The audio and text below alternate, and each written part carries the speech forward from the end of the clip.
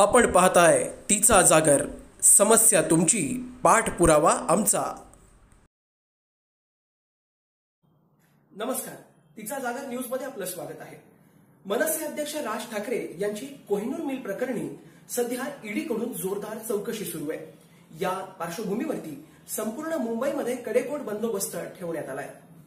दादरच्या कोहिनूर मिलच्या जमीन खरेदी विक्री प्रकरणी महाराष्ट्र नवनिर्माण सेनेचे अध्यक्ष राज ठाकरे यांना आज गुरुवारी ईडीच्या म्हणजेच सक्तवसुली संचालनालयाच्या कार्यालयात चौकशीला हजर राहावं लागलंय।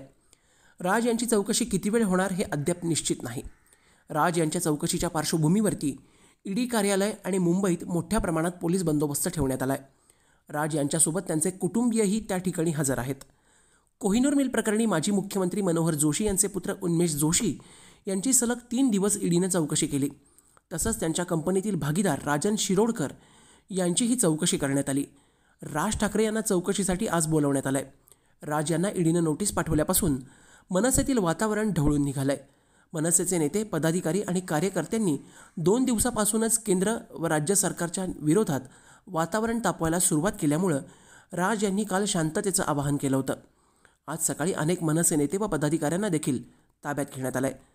राज यांनी बुधवारी मनसैनिकांना आवाहन करताना म्हटलं होतं की मी आपला सहकारी प्रवीण चौगुले याच्या निधनाच्या बातमीनं खूप व्यथित झालोय। मला ईडीची नोटीस आली, या बातमीनं अस्वस्थ होऊन प्रवीणनं आत्मदहनासारखा टोकाचा मार्ग निवडला। हे व्हायला नको होतं। प्रवीणच्या आत्म्याला शांती लाभो हीच ईश्वरचरणी प्रार्थना। प्रवीणचं जसं माझ्यावर पक्षावर प्रेम होतं तसं तुम्हा सगळ्यांचं माझ्यावर पक्षावर मनापासून प्रेम आहे, याची मला जाणीव आहे। पण मी तुम्हा सर्वांना कळकळीने विनंती करतो की कुणीही टोकाचं पाऊल उचलू नये। या आधी देखील अनेक कठीण प्रसंगांमधून आपण बाहेर पडलोय, त्यामुळे तुम्हा सर्वांचं प्रेम आणि विश्वास याच्या जोरावर आपण या प्रसंगावर देखील मात करू, असं राज ठाकरे म्हणाले। बाकी या विषयावर जे बोलायचे ते मी योग्य वेळी बोलेनच, तोपर्यंत तुम्ही सर्वांनी आणि स्वतःची आणि स्वतःच्या कुटुंबाची काळजी घ्या, असं आवाहन राज ठाकरे यांनी केलंय। ब्युरो रिपोर्ट, तिचा जागर।